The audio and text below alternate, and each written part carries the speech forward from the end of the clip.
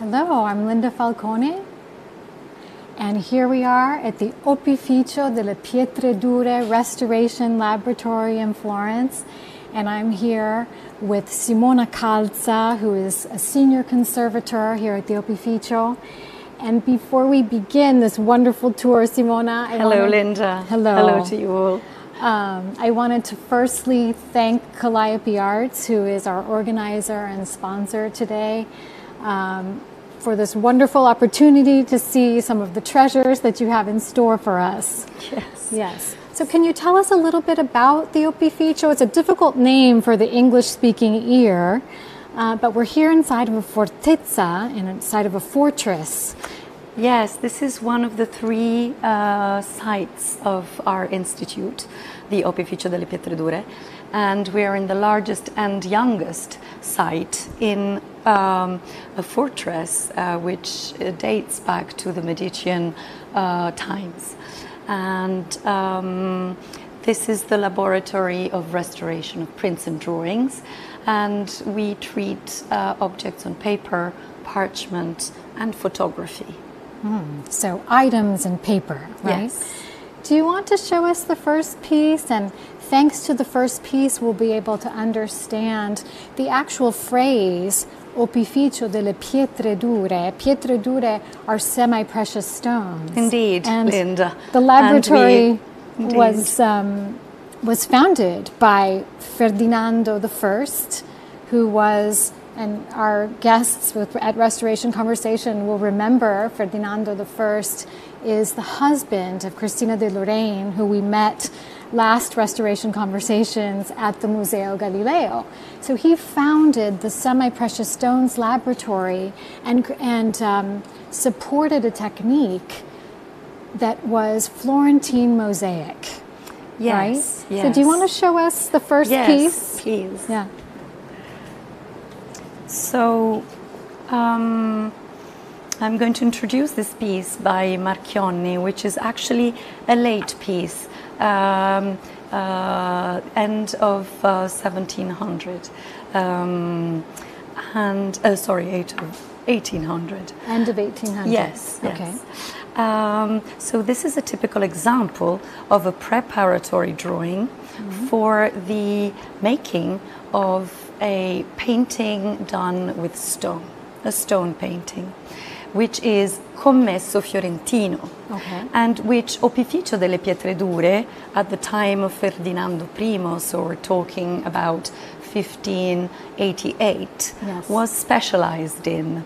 And this is what you were talking about, the inlay of semi-precious stones just a second ago. So just so our audience can understand, yes. Stone painting is when the artist takes stones of different grains, of different colors, and inserts a veneer, a very thin layer of stone, into a drawing like this one, right? Yes. Okay. So actually, the drawing serves the purpose of putting together an idea and making it live through the color. And in this case, it's a tempera. It was nearly always the case. Sometimes it'd be used watercolor, but tempera really was the medium that was used in commesso. And once the drawing one-to-one, so we're actually seeing at the real size of the object that would be made later on, the artists would take another paper, a tracing paper, which is see-through, and would place it in certain areas of this painting and retrace the areas that they would feel would go with a special stone.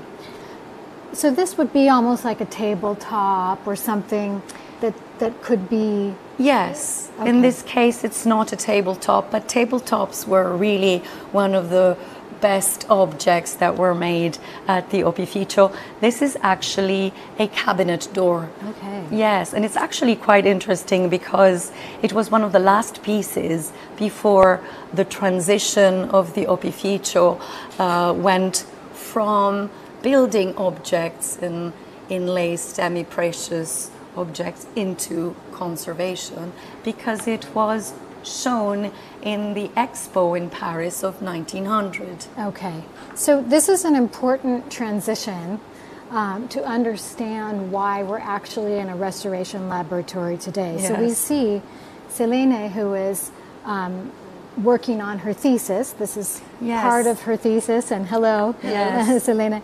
You're not mic'd up, but we can see your work, right? And you're cleaning, as far as I can tell, right? And Simona, why don't you show us? I know that this is a couple days labor here. Yes, Francesca, it is. you might want to get this little bowl. What are we seeing here? We're seeing the dirt of centuries. Yes, yes, this and much more, because this piece has a particular conservation situation that you can probably detect by looking at it, meaning that the ground, the major ground, which is dark brown, is actually flaking off, and it is going and covering everything else and making this beautiful pot of flowers with a fantastic magnolia up in the center top completely dark. So what Selene is doing is that she's cleaning slowly and under a microscope, which is very important. She's just cleaning what the deposit of a century and a half, 2 centuries has gone on this image, plus the migration of the disintegrating of this layer of pigment. And it is very important that she works under microscope so as not to take away what actually is original, but just what is on top. And so the dirt layers, yes. Is there varnish on here? Was there varnish? No, it isn't. And because it's tempera work? Because it's tempera. Okay. And because it's a work that the artist of the Opificio, the workers, would use as a working tool. Okay. This is a working tool. For us, it's a beautiful finished painting, but for them, it was a utensil. Yes, yes. It was part of the tools of the trade, right? And this is, just so we can give credit where credit is due, this is actually property of the Opificio delle Pietre Dure Museum. Yes. Because the Opificio has a restoration laboratory, but also for those who are in Florence in Via degli Alfani, they have it's a singular museum, right? One of its kind. Very really. Singular museum, the only singular museum, because if you go around Italy and especially Tuscany, you can find examples of Pietre Dure in the objects, or if you go to the Cappella dei Medici, and which was actually why Ferdinando I in 1588 created the Opificio delle Pietre Dure, was to have workers and artists working just for him, just in the process of making La Cappella dei Principi in San Lorenzo. So the mausoleum to the Medici. Yes. Okay. Yes. Okay. So, so that's the origin of our institute. It's amazing. Thank you, Selene, for showing us your painstaking labor. Simona, I'm actually going to move forward. We have a lot to see, right? And if you wouldn't mind, I know we're going to talk in a little while, right? But for now, we'll let Letizia Montalbano, thank you. See you later. We'll let Letizia, hello Letizia. And I wanted to introduce you first to our guests. Letizia Montalbano is the director of the Opificio's Higher Education Research Center. We have Alessia Bianchi here, who is working on her thesis, Letizia's student. So thank you for having us. I'm very excited to see what you have to talk about today. What are we looking at, these wonderful drawings? Yes.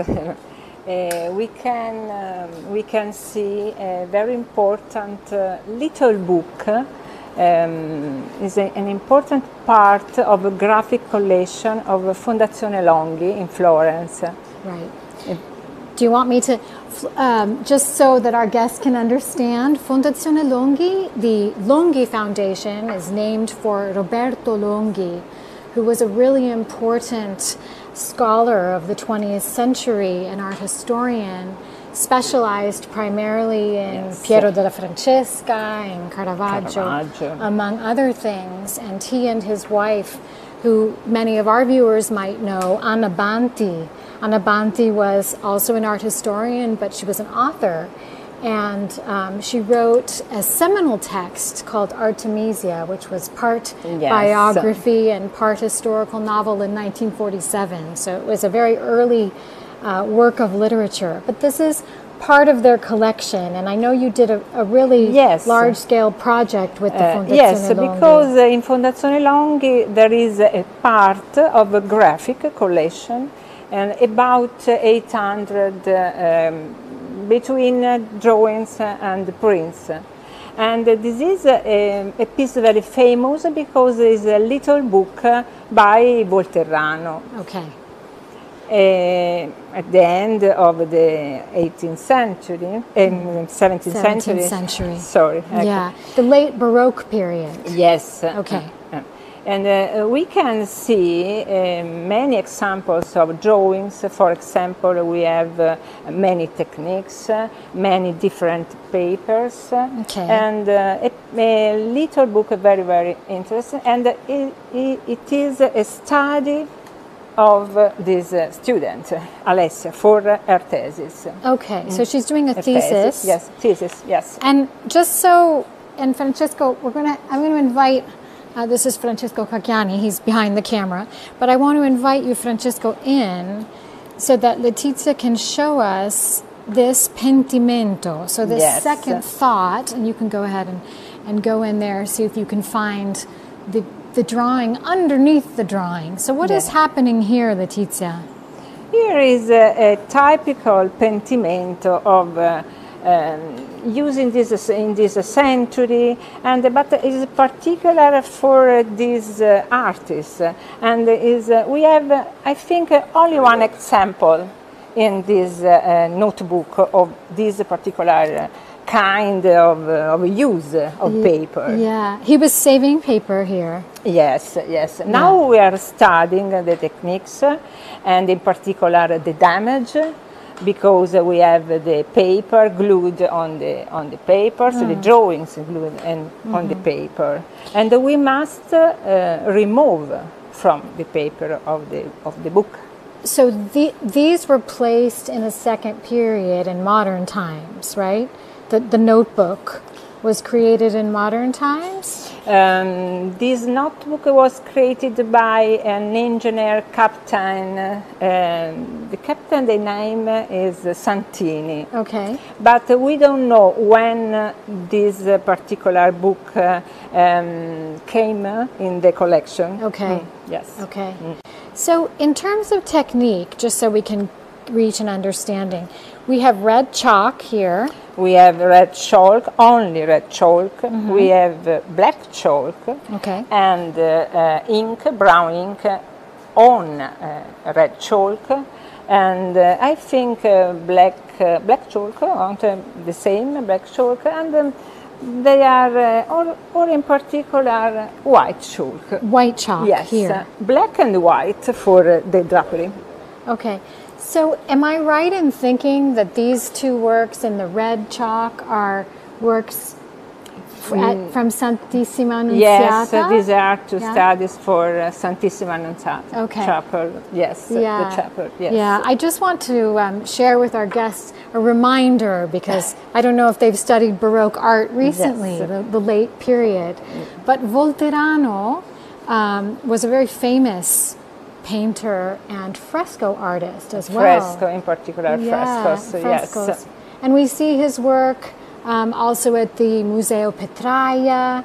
We see his work was commissioned by Vittorio delle Rovere in the Pitti Palace, for example. Palace, yes. And a lot of our viewers will remember Volterrano as the man who placed the veil over Artemis's inclination. So that's at Casa Buonarroti. So it's interesting to see some works or some drawings by him personally. And I wanted to ask you specifically about this one, which is very exasperated.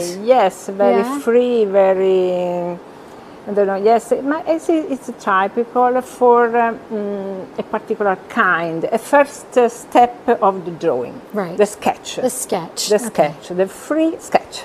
Free sketch, interesting. And for this painter, after the study, the single figure. Okay. Many drawing for one figure, only one figure. Yes.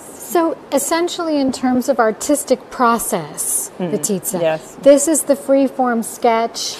He's still thinking. He's having a bit of fun, and that's a more developed, single-figure piece. Yes. Okay. Yes. And Alessia here, she's working with the microscope, right, Alessia? And so, what are you seeing? Or what is she seeing? Well, now I'm seeing under the microscope the materials used by Volterrano's draw, and this is in particular is a Belle's figure realized by Volterrano for the fresco of Santissima Annunziata. Okay. Just sorry, let me interrupt you. Is her microphone working? Can I get a confirmation? Yeah, great. Okay. Well, in this case, we have iron gel ink and red chalk underline the ink. And iron ink. Yeah. So an ink made with iron. Yeah. All right, and red chalk. And in terms of restoration, are these materials difficult? Yes. Because the ink, the iron ink is acid and corrode the stratification of the paper, the fibers. Yes, the fibers. And paper is a headache. Yes, and I'm in the right place to say that. Broken the paper. Yes, it breaks the paper. Like yes. In this case, show me. Yes, this case is let's typical. see if the camera, Giancarlo, can you? Yeah, there we go. Yes. Okay. So we're seeing some holes, correct? And that's the actual ink, the acidic ink that is eating through the paper. Yes. And how do you correct something like this? We have many treatments, but it's very difficult in this case because we have a little piece and two different techniques, and we must study. She's earning her degree. Yes. Okay. It's her degree. Exactly. Well, very interesting. It's a privilege. It's a privilege to see the drawings before they become complete works of art within the monumental spaces of Florence. And it's very interesting the study of the papers because we have a watermark in the fibers in the paper, and we must study also what kind of watermarks we have in every right. So these would be the watermarks, for example. Or is that glue? After, when we remove. I don't know if we have the yes. We can show. Like in this, for example. Can you maybe show the camera? But I don't know if we can put it the other direction. Can you put it the other direction, Letizia? I don't know whether it's difficult to try. Yeah.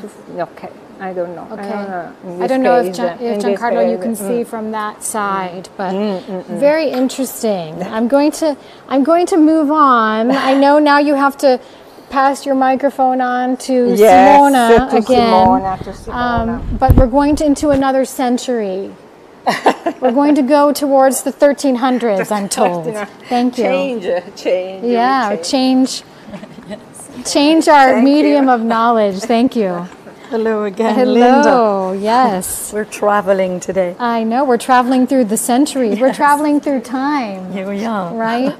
With a beautiful piece that this is another project of our third student. We have 5 students this year, but after 5 years of schooling, they are doing their final projects. Each one has chosen a topic, and it's going to take them a year and a half to develop it.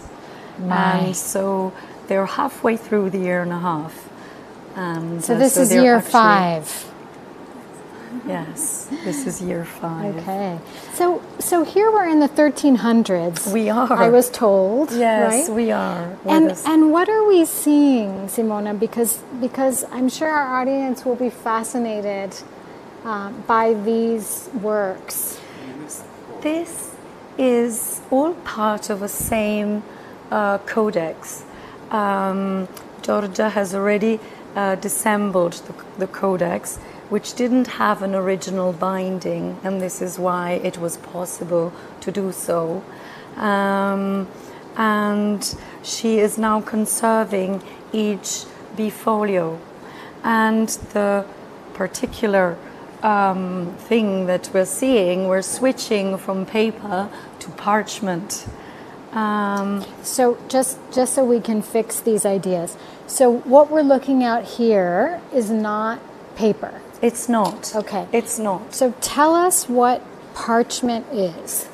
Parchment is the support for writing and painting before paper arrives in Europe.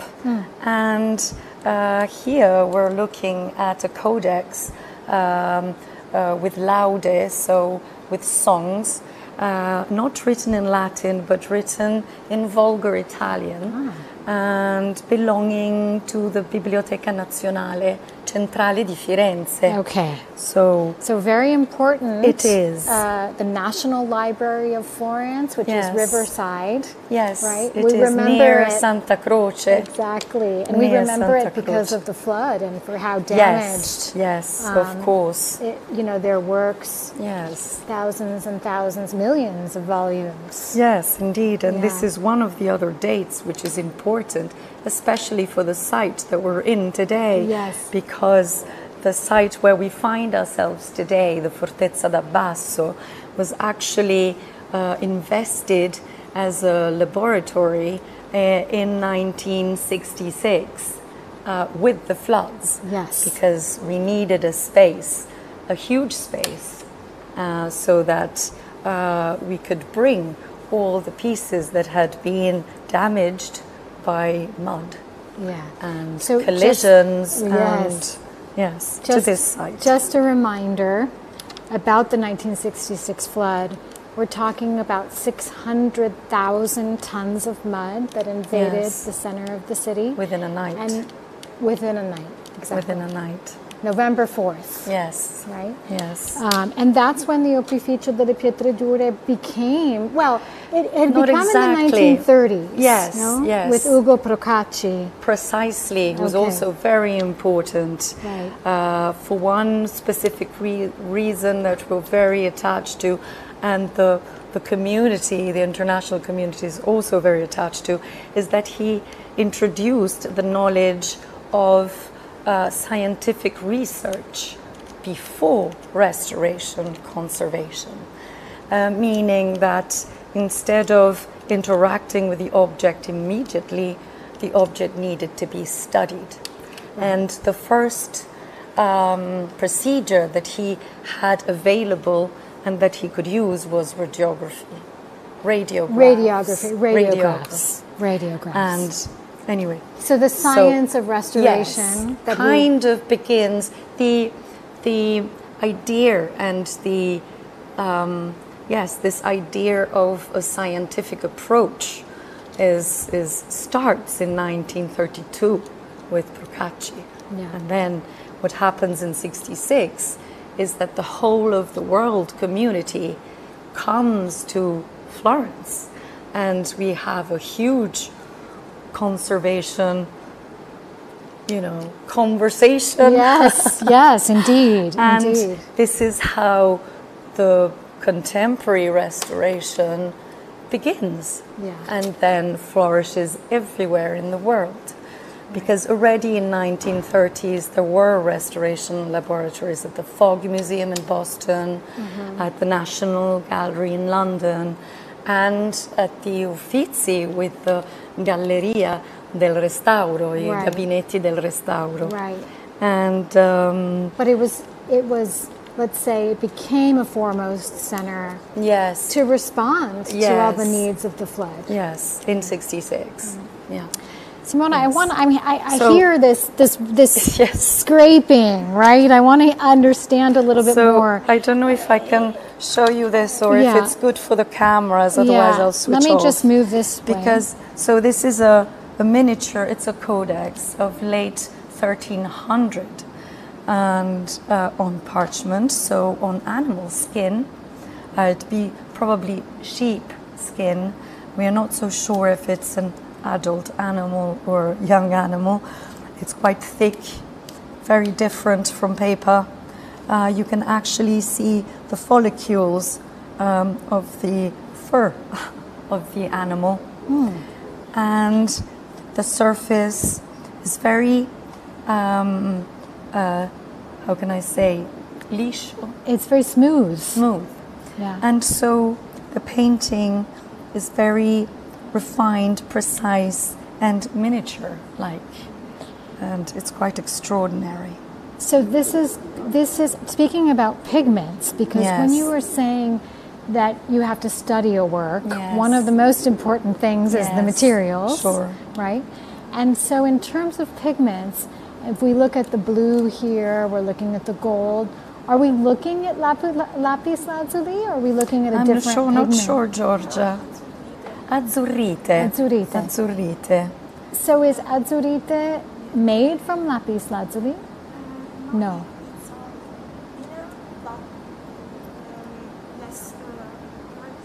Less precious.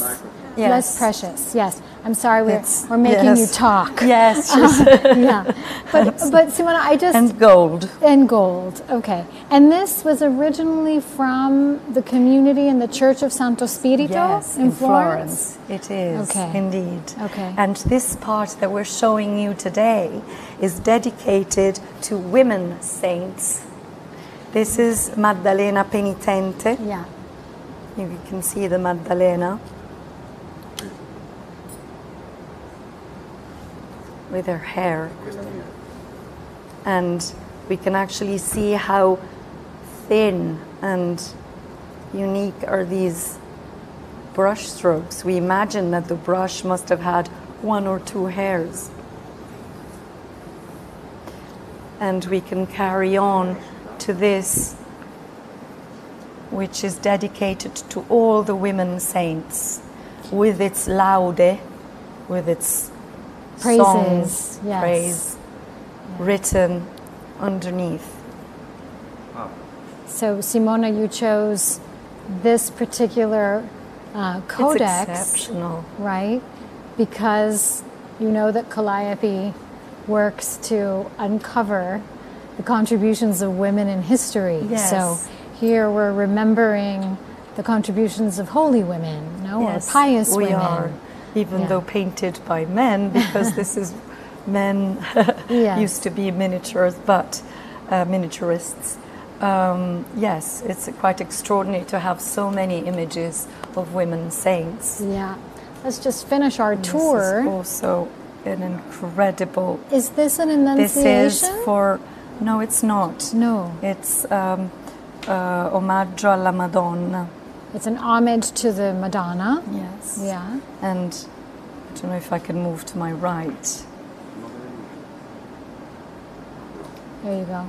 But it's in the vulgar language, you were saying. It is, which is quite unique because it used to be written in Latin. But we already see at the late of the 1300 also with Dante and the vulgarization of our language and of the Florentine dialect. Of the Florentine dialect, which is Italian. The origins, exactly. Of Italian. Exactly. Yes. So, Simona, thank you so much for this trip through the 1300s. We're now reaching the key of the program, which is a look at Maria Luigi Raggi's works from the Civic Museum in Prato. And I'm really excited to have a look at these miniatures. I know there are more than 80 that she produced in her lifetime. Yes, she was quite a painter. Yes, in all respects. It's quite unique for us to have. So we have been working on 21 pieces all in all. And it's a long-term project for our institute that started in 2016. Okay. And these 21 temperas come from the Museo Civico di Prato. Yes. Which is a city next to Florence. And the exceptionality of this collection is that it's attribution. It's an attribution, exactly. To Maria Luigi Raggi. Yes. Which is actually very new. It dates back to 2012. Yeah, and I just want to do a shout out on that point to Consuelo Lollobrigida, because it was Consuelo Lollobrigida thanks to her, who really developed the first monograph and these attributions. I was able to have a conversation with her before Restoration Conversations, so she could give me some ideas. Never meet her. Yeah, I'll have to put you in touch. Please, but I've studied her catalog many times. Wonderful catalog. Maria Luisa Raggi was a Genovese artist, an artist from Genova, but these works are Rome-inspired. So, what can you tell us? What, in terms of style, you say they're tempera works. I see some are canvas-like, but this is still paper, no? Yes, the particularity of this, we can actually talk just about these 21 works that we have studied, but we have looked into the rest of her work, and she used tempera. Yes. And she used tempera on paper, and on rare occasion on parchment. Okay. And the formats she chose were quite small.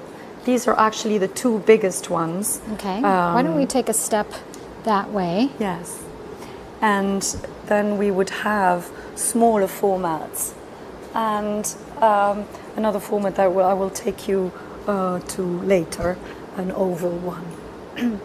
And so the particularity of this work is that she was actually a nun working in a monastery, Monastero di Clausura. Yeah, it was a cloistered monastery. A cloistered monastery in Genoa. Yes. Next to her birth house, actually financed by her family, which was a very important noble Genoese family of the 1700s. Yes. She was born in 1742. Right.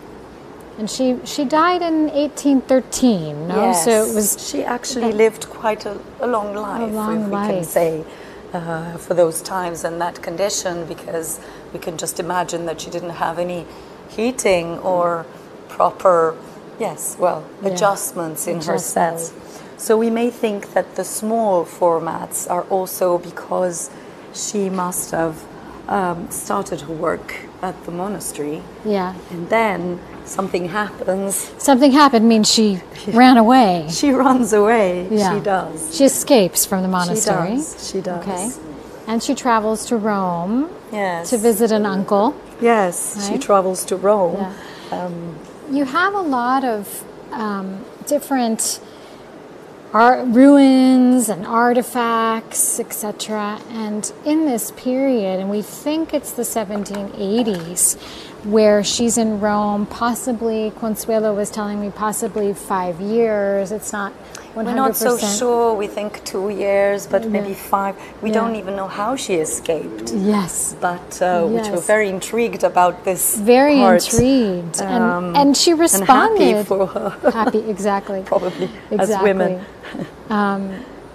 She was able in some way to tune into the tastes of the grand tourists. And if you're thinking, for example, from the 1750s onward, and we can think of examples in the period of the 1700s, Angelica Kaufman or Rosalba Carriera, for example, right? Yes.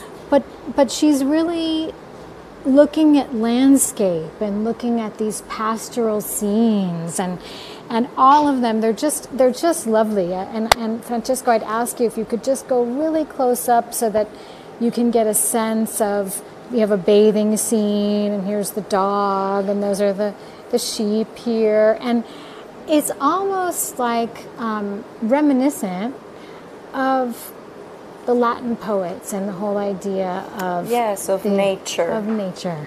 Yeah. Yes, nature and humans blending in a real scene of life. But it's very idyllic. It is beautifully idyllic. Yes, yes. So this lady here, right, who in some way is a protagonist of the painting. She actually is, and she's running away. We think that she's dancing, but she actually is running away because she has been stung, bitten by a snake, which one can find just here. And they're trying to... And they're trying, the peasants that are working the land, or probably have brought their, these are not sheep, goats. They're trying to kill the snake, and the dog is barking, and he's quite a big dog, and she's running away. She's as if she was dancing the tarantella. Yes, yes. And the scene continues, and there's a church, a Gothic church, and some ruins, and it continues in the background, very far off, very, very far off. And the more we look at it, and the more we can find stories carrying on. And even here, there's a road that turns around this beautifully painted little hill with sheep this time, and she's resting on an ancient column, probably, and these are bas-relief, bassorilievi. Oh, they're bas reliefs of the wall. I think so. Yeah, like nymphs. Yes, yes. Yeah. And then these leaves are just, and flowers. I mean, she was able to create with just very immediate brush strokes a whole sense of gentleness, but also of reality, because this is probably how people lived at the time. Yeah. Blending in with the nature, which was very, very archaic. Arcadian, exactly. Yes, Arcadian. And Arcadia, the founding, particularly in Rome, of artists and poets. Yes, it is. Literature and this idea of this idyllic world. And I think just for our guests to imagine what, on some level, she's responding to. On the one hand, you have, consider that you had the Industrial Revolution in England, and so there was a loss of this type of lifestyle. And then right after that, you had the French Revolution. And so ancient ways of life really gave way to the modern world. And so this whole idea of the capriccio, or this gentle, you said the word gentle, this gentle really. Kind of tempera works, that is reminiscent of a time that was no more. Yes, even in the time that she was painting it. But certainly we do have, and this is something that Consuelo Lollobrigida really worked on, is where her works exist or where they were sold. And there were a lot of English collectors. Yes, because there was the Grand Tour fashion at the time, and all noblemen and sirs would come and start off this Grand Tour of the Mediterranean, starting off from Rome and going further down into the north of the south of the Mediterranean, even the north shores of Africa. Yeah. And yes, and they would immerse themselves in the ancient ruins that Roman was so rich of, that we actually can benefit of today. Yes, yes, still. which actually gives us such romantic. I know, it still has its effect, doesn't it? Now I want to see all of her works and have this possibility, but while we're looking, this is a scene from autumn, and you can see the grape harvest. Aside from the capricci, she also painted in smaller a lot of scenes from everyday's life and linked to nature and the four seasons. And here we have two. We have the summer. With this one's summer. Yes. Okay. With the this is not the harvest. Yeah. This is the harvest of the wheat. Yes. Yes. And which was very recurrent. Yeah. And but extremely beautiful.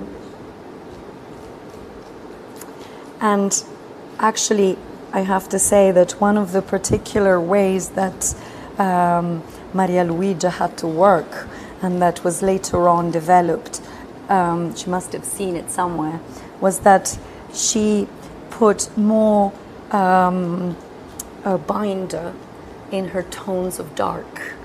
Okay, we don't know what that means. So I don't know if we can manage with the camera, but if we take a raking light image, for example, of this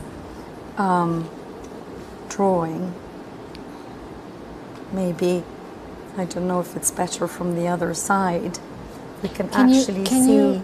Can we have Letizia hold it up and you show us? Yeah. Can you actually see in raking light? In raking light, all of these lines. I don't know, I hope you do.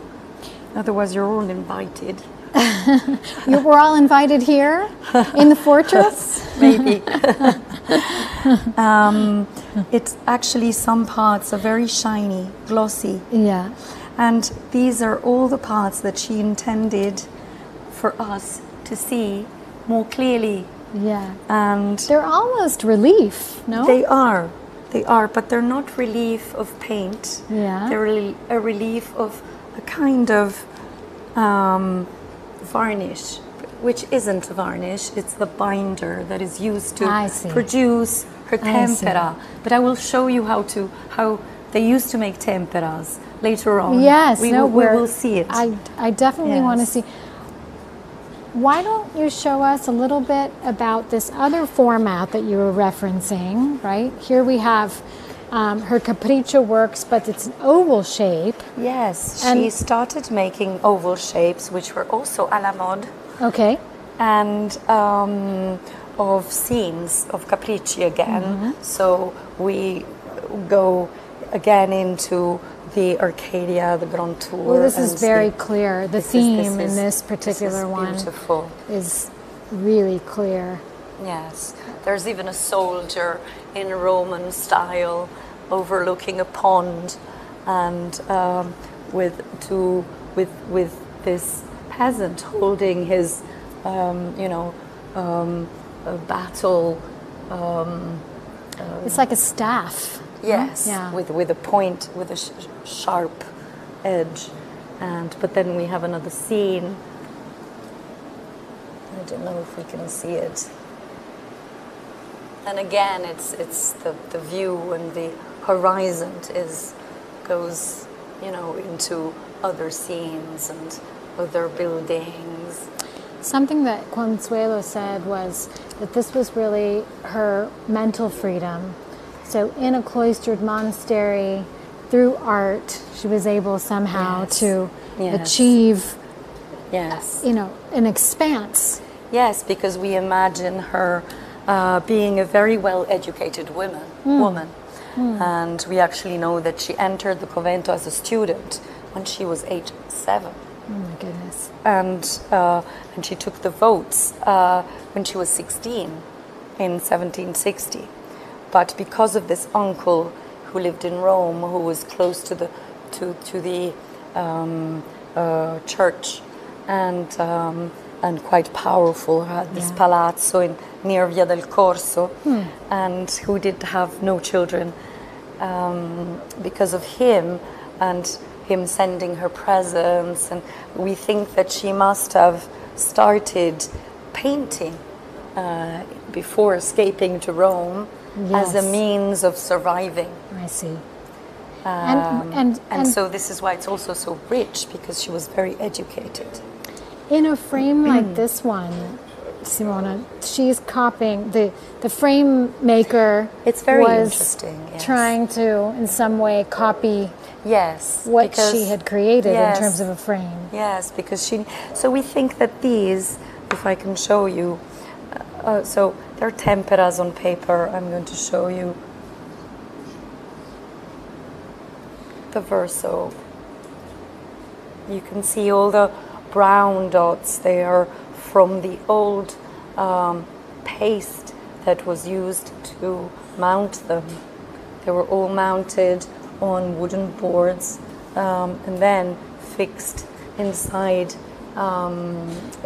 these frames, golden frames. But we think that they have been probably trimmed. They must have been a bit larger, because the oval, we can suppose that the oval must have been complete. Yes. And she adorned them because she didn't have frames in her cell. It was rich but poor.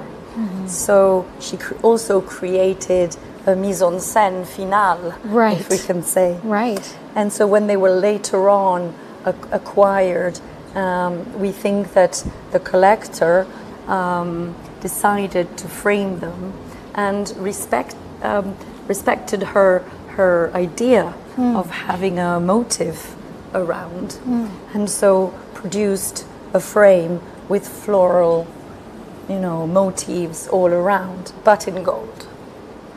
Interesting. Yes. So what is this made of?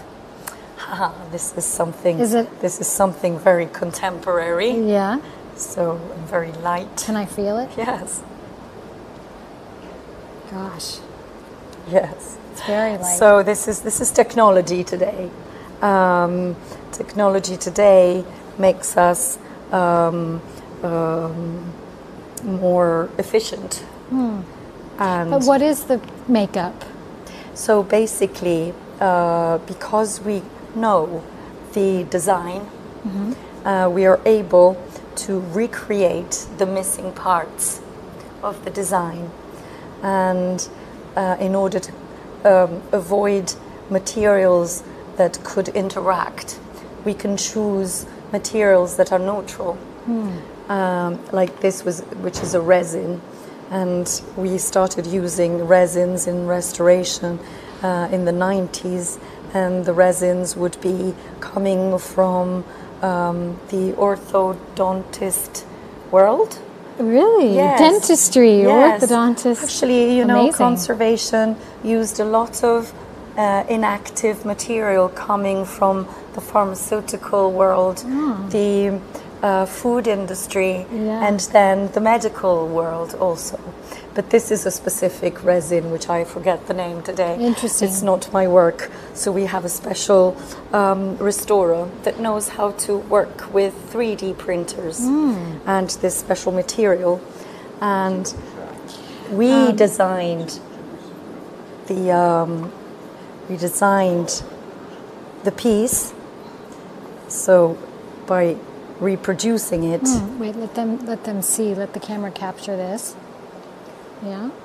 And then we gave the drawings to our colleague, who transformed them in a digital language for the printer, for the 3D printer. Simona, I'm going to lead you this way, because I see something interesting happening over here. This is another side, much more original we're in seeing all senses. Restoration in action, right? We are. This is actually Selene again, who is, I can probably give her my microphone. Sure, Would sure. you like that? Oh, yeah, sure. And rest You my have your voice you a have little your bit. hands busy. I am going to come. Yeah, why don't you help her? Help her. And she can tell us what's happening here. I see Yes. some eggs.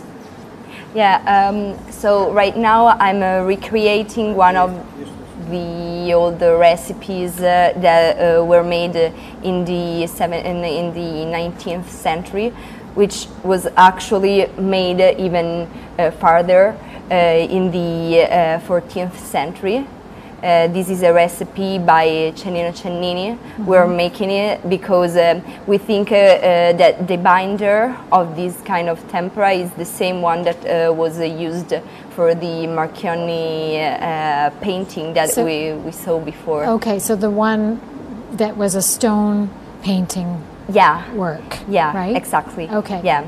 So right now I am grinding a pigment to make it thinner with some water, and after that I'm going to put the binder with it, which is the yolk of an egg, and mix it together. Okay. And after that we'll put even more water as we like to make it liquid, and that's actually just the recipe. It's easy. It's pretty easy, yeah. So this egg recipe was a recipe from the 1400s. Yeah. Right? And Cennini was the person to look at, right? Yeah, exactly. Maestro. The maestro. Yeah. And egg was the binding agent inside of the painting, inside the paint? Yeah, inside the paint, yeah. Okay. One of the many that they could use. Okay. They could use the entire egg, just the white, just the red, or other binders like animal glue and even others. Okay. So then I see some different pigments here. Yeah. Right? And this one is particularly beautiful. Yeah. And I don't know if, Francesco, you're getting these pigments, but so you create these paints to then use on works like the ones we were just looking at? Yeah, exactly. Okay. Oh, interesting. Interesting. And this, you're going to put more water here? Or Yeah, I'm actually going to put the yolk now. You haven't put it yet. No, I just mixed it with water to make it thinner. So it's one part. One part, yeah. So 1 part pigment. Yeah, it's the same quantity of pigment and yolk. Okay. And now I'm going to mix it.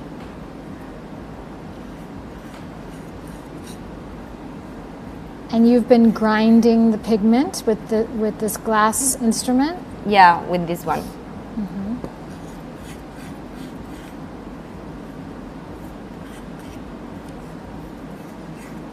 It's amazing. You don't.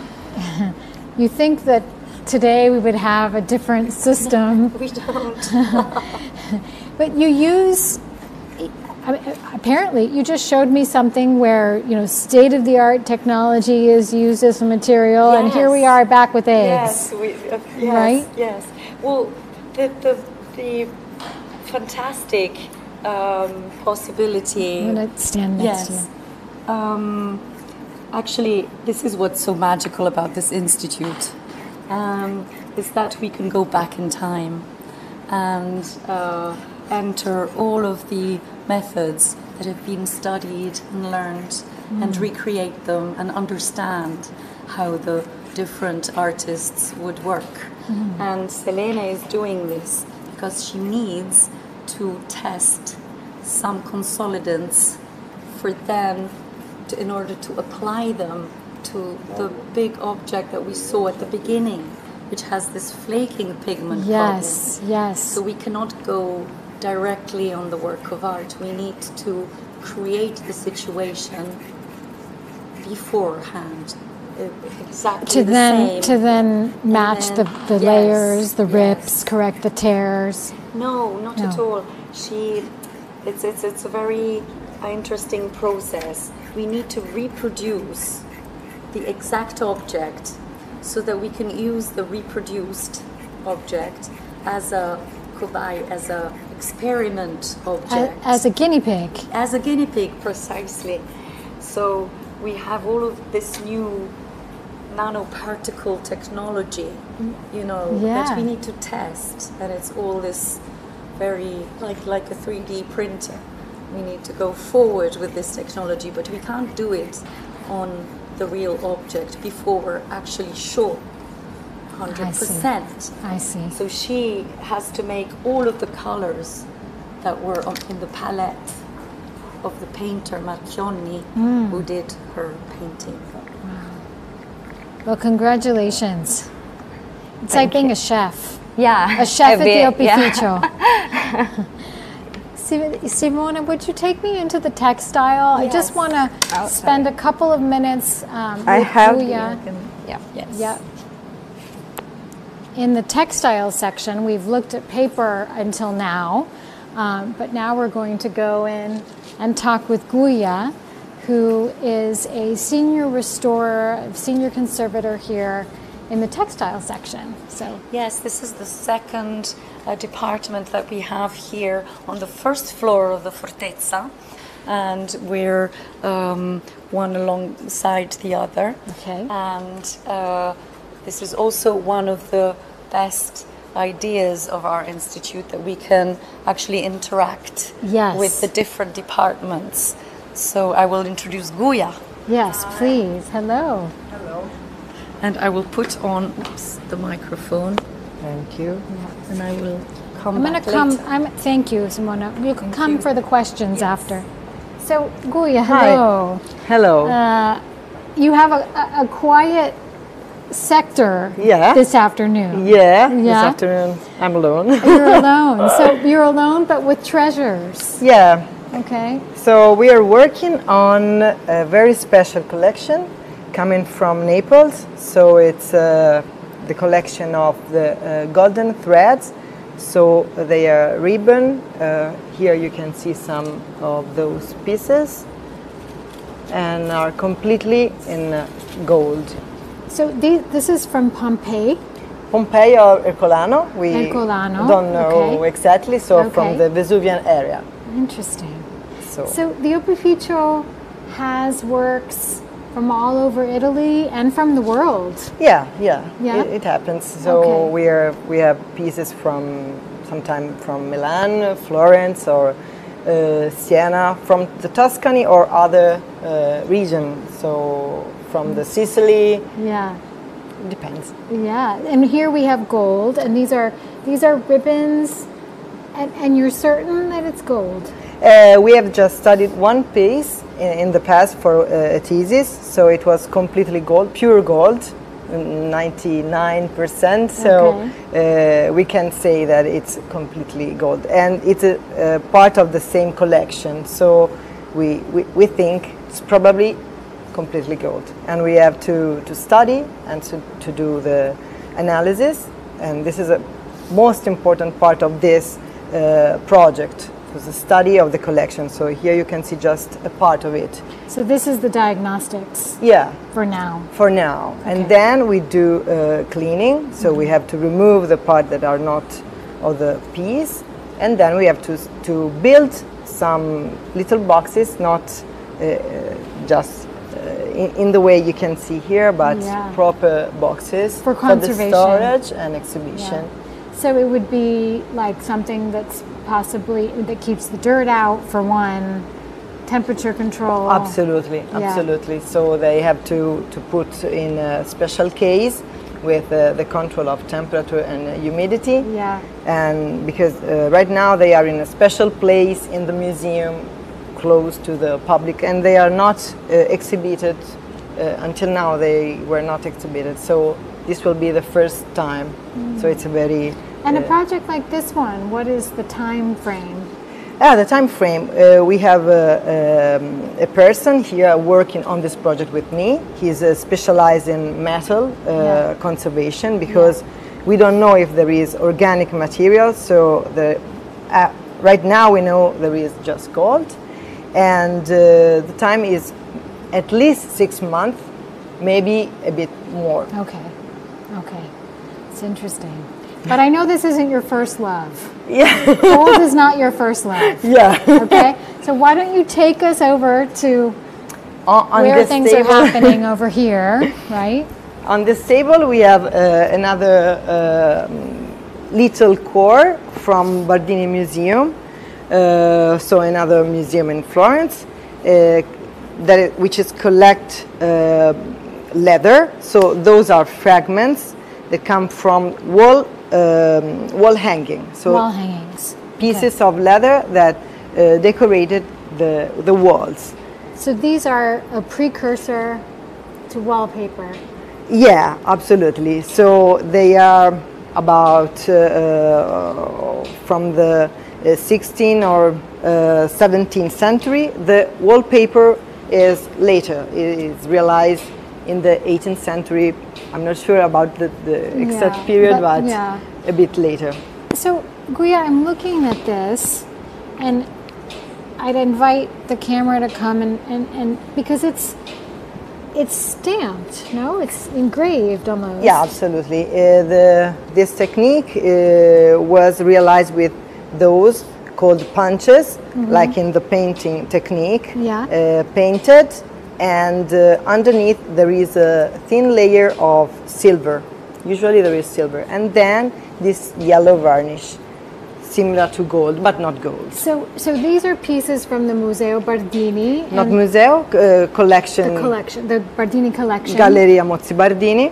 Okay, but Stefano Bardini. Yeah, absolutely, right? Stefano Bardini. Which we know as the very important collector in the 1900s in Florence, who revolutionized collecting. Absolutely, definitely, and so why leather? Why, you told me off camera, leather's your first love. So tell us what we need to know from that point of view. Yeah, Bardini collected every kind of object, so he was very eclectic and very interested in applied arts. Yes. So not only the main painting, sculpture, but also textile, carpets. So leather was very important for him. So he had a huge collection, thousands of pieces, not thousands, century.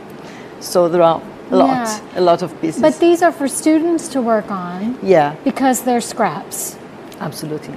Those are fragments, and the students are studying the better condition and the better methods of cleaning and how to preserve them. So what is the key element of preservation? Is to be respectful of the object, so to understand the better way, because every time it's different. So every time we have to understand which is a problem, the main problem. That's it, right? You have to identify the problem. Yeah. It's like a doctor. Yeah. Right? You have to diagnose absolutely a piece in this case. Yeah. We have to understand them. Yeah. Well, I'm really happy to have had the opportunity to see a little bit of textile. Oh, thank you. You know, I think it's an area that we don't talk about sufficiently. Yeah. But I do think it's important for those who are interested in restoration and restoration conversations to also think about not just paintings, not just panels, but also paper and textiles. So thank you really so much Thanks to you. for this possibility. And I know that we may have some questions from the audience, and so I'm going to just get my phone really quick and we'll call Simona back. You want to come and stand with us, and why don't we stand, let's go stand by that table over there so they can see some a little bit of, while we do our question answers. Let's see what arrived, right? Excuse me just one second while I find. Shall we call Letizia? Sure.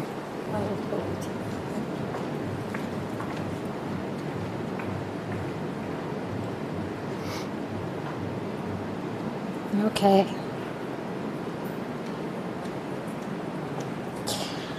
All right. So we have a couple of questions here. Letizia. There's actually one for you. I have the first one for you. Okay, so here we have. what is the significance of watermark on paper? Okay, what information does it provide? What does the watermark tell us? Yeah. It's a difficult one. No. Well, Yeah. yes and no, meaning that it was a trademark. Oh, sorry. Oh, yes. Guya. No, yeah, you can. If you could just maybe Let's- hold it sorry. for this part. Just Okay. hold it and Yes, pass yes. it. Thank you. So it used to be, it started as a trademark. I don't know if it's an English word and it's the correct word, but each master, mastro cartaio, Paper maker. yes, Master paper maker, would sew on the mold so that his product would be recognized as coming from his mill. Right. Right. So this is actually what it is. And it started off in a very simple way, beautiful, small circles or cosa ti viene in mente? Animals, yes. So like a little symbol. Symbols, and then Okay. became something, very elaborate. But you actually come from the city of Fabriano. You come from Fabriano and where they make paper. Yes. Okay. The city of paper. Yeah. And is that why you became a paper restorer, or? No. I have to tell you, I'm so happy right now to be with these women, because restoration, I want you to remember, in Italy particularly, is a woman's field, and this is definitely the case post 1966. So, together as a representative of Calliope Arts in this case, I'm very, very happy to bring light to your field, which women, this idea of painstakingly, facing art, protecting it, rescuing it, etc., is so important. Next question. Let's see. Not for me. Not for you, I promise. Thank you. Is the Opificio still restoring works that were damaged by the 1966 flood? It is. I actually had something back which I couldn't propose to you directly because it comes from an institute which is not our institute. Yeah. So, yes. It has, and I worked recently on an oil painting on paper, which belongs to the Galleria di Arte Moderna of Pitti Palace, and it was covered in mud. It had between 0.5 and 1.2 millimeters of mud in certain areas, and a tremendous cut and hole in the middle of it because it had probably been carried by the mud and had smashed into something. And it's actually quite interesting. The technique was thought to be a tempera. Because it was covered by mud, we couldn't understand what it was. And you discovered it was oil. And we discovered it was oil, and we discovered the author, which was given as an anonymous author. Yeah. So very interesting. This is going back to Ugo Procacci, right? It if you is, do the it diagnosis, is. Of course we and if you did. bring the science in, We then did. You come up with new research. Yes. Yeah. Yes. Really important. Yes. Really important. Let's see. Will Maria Luigi Raggi's works be exhibited together at the museum in Prato after the conservation process? This is the million-dollar question. For sure. We Yeah. hope that she will Yeah. be in a beautiful exhibition when finally we can talk about Maria Raggi being the author of these 21 pieces, Yeah. and plus the many more around the world. And I think that all of these collectors, especially in England or America, will be thrilled to understand what luck they have that you know, that finally she's being unveiled, rediscovered, yes. Unveiled, yes. which is... The other question I saw here was how Consuelo Lollobrigida, the art historian who discovered so many works by Maria Luigi Raggi, discovered them. So I don't know if you know that story, or... No, I don't actually. Well, I talked with her. I'll answer the question if you don't mind. No, please do. She was working in an antique shop. She was working in an antique shop, and there were 4 works that were known to be by Maria Luigi Raggi, and these works came, you know, in her hands essentially, and were attributed to other unknown painters, you know, of Capriccio, or unknown painters of Roman ruins, etc. And so she began doing her, you know, very in-depth study. But it is really a lesson that there's so much more to learn from an art history perspective. Yes, you know, and particularly as far as women artists are concerned. So. Yes. Well, I want to thank you so much. Thank you, Linda. Thank you very much. It's been wonderful. It's been a pleasure. I want to thank, first and foremost, Calliope Arts for this opportunity. I want to thank the Florentine, our media partner, and Bunker Film. You saw our photographers and our filmmakers together with us today so that they could get as close as possible to the works. But it's really, really a privilege. And thanks as well to the various institutions who let us film the works, the Fondazione Longhi, and the Biblioteca Nazionale, and the Museo of Prato, the Civic Museum of Prato, and also your wonderful museum, which is the Opificio delle Pietre Dure. So we'll see you next time at Restoration Conversations. Thank you. Thank you. Thank you. Bye-bye. Thank you.